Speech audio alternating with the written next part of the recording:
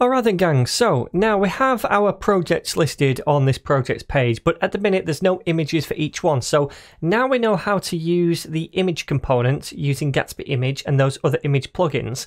What I'd like to do is add an image for each of these, so a thumbnail, and then later on when we click through to one of these pages, it's going to show a featured image, a bigger image for that project as well. So what I want to do is place some more images inside this folder, and I'm just going to drag these in like so. So we have a thumbs folder, that's going to be a thumbnail for each of those projects that we're going to show on this page, and then we also have a featured folder that contains a featured image for each project, and we'll show those on the details pages for each project later when we click on these. Now if you want these images, you can get them from my GitHub repo over here. You just need to select lesson 17, then go into the source folder, then into images, and they're all here. So if you go to the root Gatsby tutorial, you can just download a zip file right here and grab all of those images. Alright, so let's get rid of that now, and let's start to use these images inside our projects. So the first step is to go to our project markdown files and add in some more front matter properties. So I want one property which is going to be for the thumbnail and one for the featured image.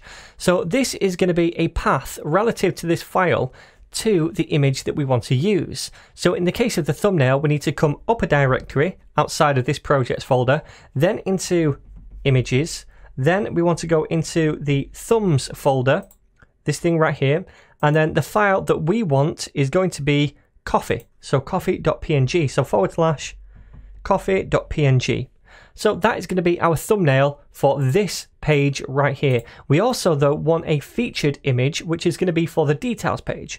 So I'm going to say featured img, and that's going to be upper level into images, then into featured, and then we want coffee-banner.png. So that's what this one is called right here. Alright then, so I'm just going to do the same thing right here for each one of these different projects. So I'm going to speed this up so you don't have to watch me write all of these out from scratch.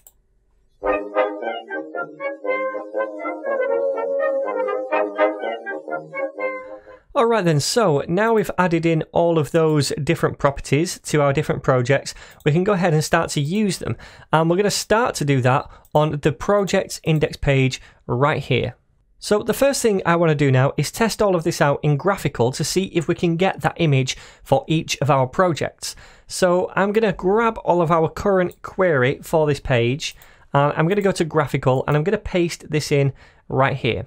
Alright, so currently we're grabbing all the projects, and from the front matter we're grabbing the slug, the stack, and the title. Now if we scroll down here to see where we're getting the front matter, we also now have this thumb thing right here, so I could grab that thumb. Now when Gatsby sees this and it sees the value of that to be a reference to a file, if we take a look at this, it's a reference to an image file, it turns it into a file node, and we can use the child image sharp on a file node. So if you think of this as a file node, if we go into the thumb, we should see now child image sharp, and that's the plugin we're going to use on images.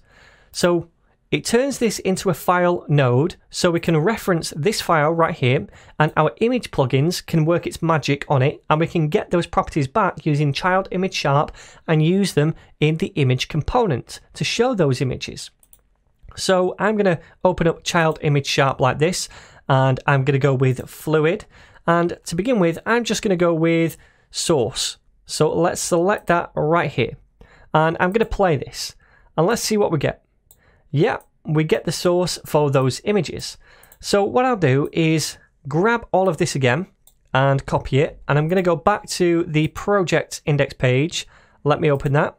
And I'm going to replace all of this with the new query. Now remember, we don't just want the source. I only use the source so we could play around with it in graphical. In fact, what we want is to use that fragment, much like we did inside the index page.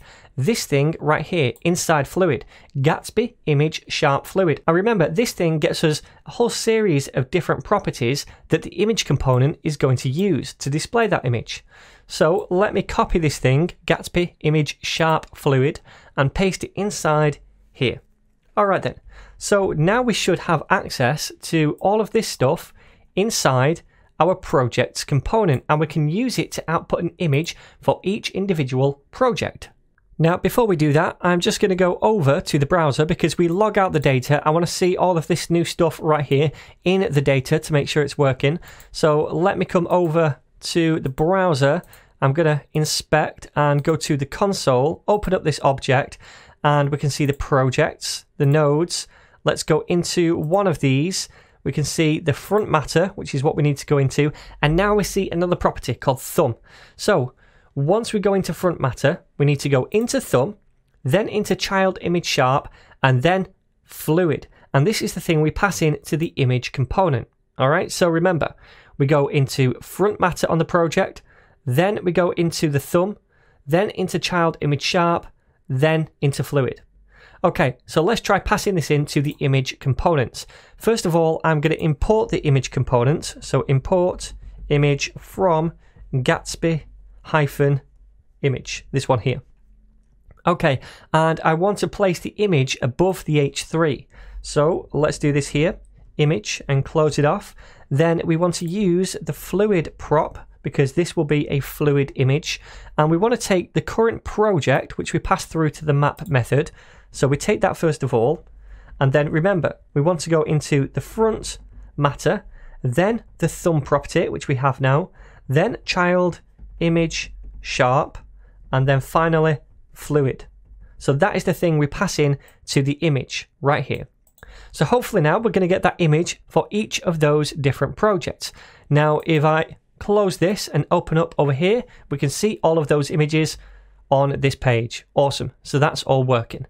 Now, if I go home and then go to portfolio project, yep, still all works. And by the way, you might have noticed when we went to home then, we see the image blur for a split second before it comes in. Now, it's not doing now, but if I refresh, you might see it again.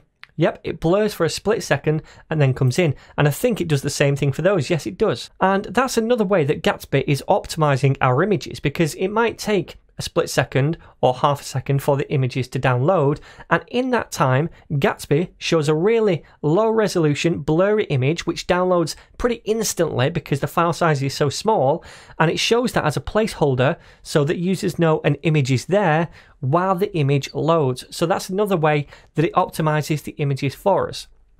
But anyway, now we have images for each one of these things right here, a thumbnail image for each one.